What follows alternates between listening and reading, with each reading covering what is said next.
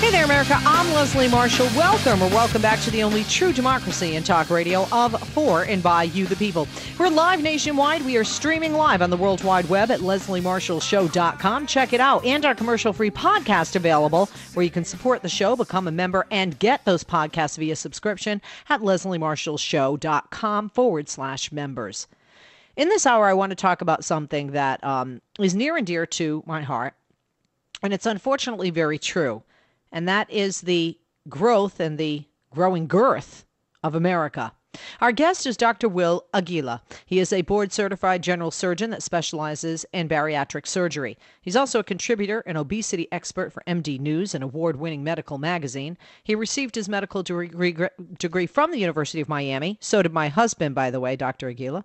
And he completed his surgical residency at the University of South Florida, went on to practice in general surgery in Tampa for 11 years. Founder of Weight Success Center, a surgical weight loss practice in Tampa. He struggled with his own weight problems, and after winning his personal battle of the bulge, he became dedicated to helping others, obese or not, understand the cycle of obesity and how to break it. Dr. Aguila, thank you for joining us tonight and welcome. It's my pleasure, Leslie. Why is I got to tell you honestly, my best friend lives in London, and I try to go overseas, over the pond, as they say, once a year. And if I can, finances or frequent flyer miles allowing, I never ever have to wonder where the flights to the U.S. are. I just have to look at the people. They're fat. The backs of them are the double wides. Okay? Why is America getting bigger, Dr. Aguila? Well, that is very true. These numbers are very concerning, and the truth of the matter is that back about 2009, there were only 9 states that were over 30%. Now it's 12 states, so it's even higher.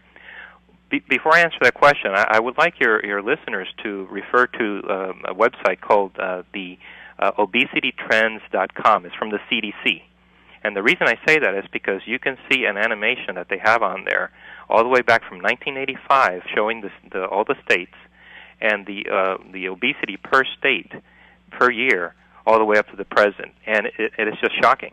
It's shocking how the states turn from white, where there were hardly any obese reports, 15%, all the way up to 30% now. And it's a serious problem. It has there are lots of reasons why it happens. Can you name some of the reasons? Well, here's a scenario that I think is happening. What happens is we've developed a long association with food, a very loving association with food in this country. We got to the point where food is no longer for nutrition. It's actually to treat our emotions. We eat when we're happy. We eat when we're sad. We eat when we're stressed. We see it on TV. We see it in the movies. When somebody's been dumped, they eat a whole bucket of ice cream. And then what we have is the opportunity. We have fast food available in large quantities, very cheap, everywhere, easily accessible. And I think that there is another issue at play here, and that is that since we're making that connection between our emotions and food, we're learning how to medicate ourselves to treat our anxiety and depression. What I found, and this is the reason I wrote Why I Don't Lose Weight, is that connection between anxiety and depression and food creates a lot of guilt when we realize that we're gaining weight, when we realize that our stresses are getting worse. And with that guilt, more anxiety comes in, more depression, more overeating, and we're in this cycle. And then it becomes a very, very difficult cycle to break. But it is breakable. And the reason I wrote about this is because it happened to me. So basically we're eating more, but there's a reason we're eating more. Does portion size weigh into it? Because certainly if you've traveled abroad, which I've been blessed to do, our portions are much larger. Let me just give you an example.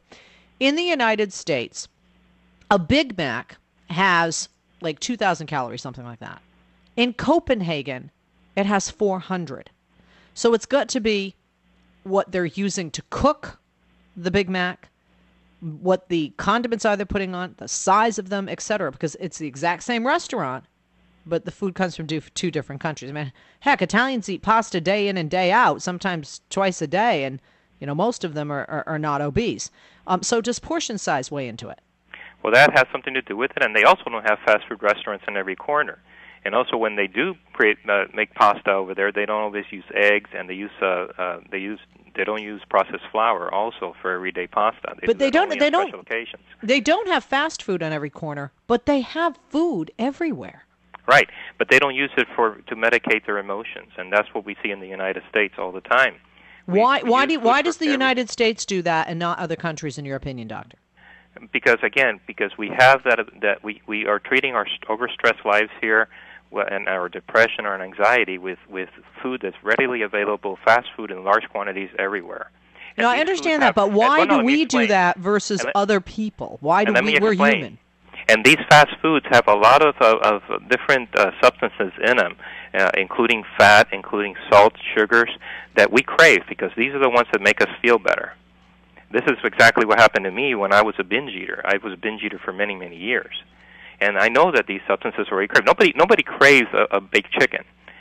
You crave the substances in these fast foods, the cheese, the gooey sauces, and all this stuff. And that is what medicates you, makes you feel better. And as long as we continue to learn that from even when we're very young, we learn to make that association between food and emotion, we're going to carry that into adulthood, and that's what's been happening. And we see that everywhere. We're exposed to it all the time.